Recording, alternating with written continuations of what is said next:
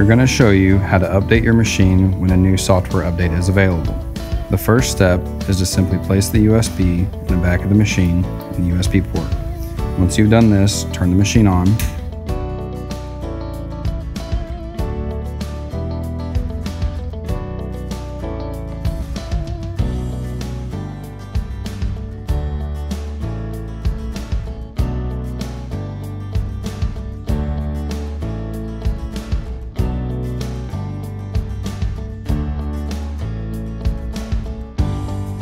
It will automatically detect the current version and the version that is on the USB.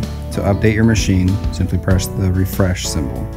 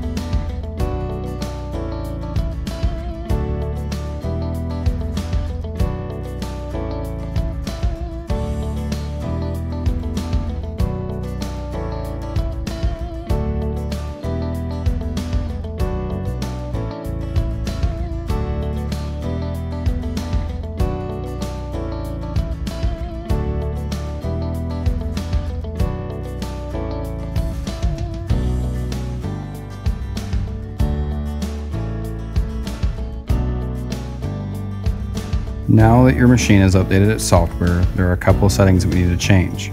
Go to your needle, type in 15, hit OK. We'll go to the X space and type in 460, hit OK. And we'll go to the Y space and we'll type in 300, hit OK. Once you've completed those 3 steps, simply hit apply. Now that you've changed the settings, turn your machine off and turn it back on.